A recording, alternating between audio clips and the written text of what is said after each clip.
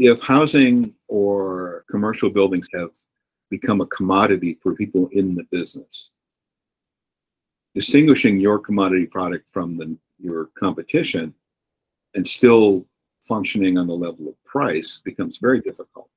I can see how if you're competing on cost, you're out of luck if you're a small builder, because you're not going to get the economies of scale. But doesn't a small builder have an advantage that they actually can make choices that create more value? And one of those choices is to build beautifully. Yes. But the decision to build beautifully is subject to entropy. That without it's subject to what? Entropy. Okay. So without the investment of new organizing energy, things tend toward decay.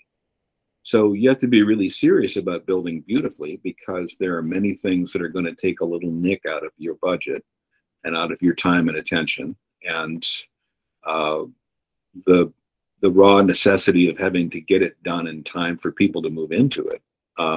There are a lot of compromises to be made along the way. And those things compete for your time and attention, your limited time and attention as a small operator.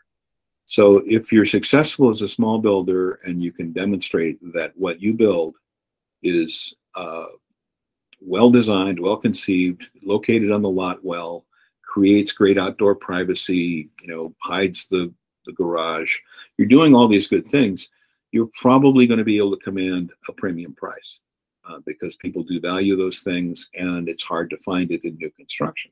So to be able to deliver beauty in new construction can be a winning combination for a small operator. But the road to get there, to build a business model around that, can be really challenging. And for a lot of builders, they are kind of coincidentally in business because primarily they really want to build cool stuff.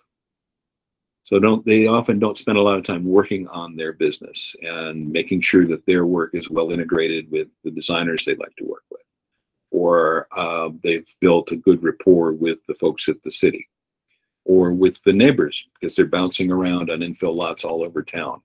So they never quite cultivate one neighborhood. So there's a lot to it if you're going to build a business that builds beautifully.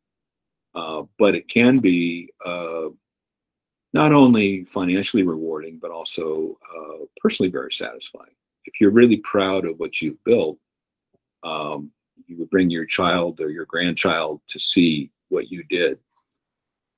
That's a good life.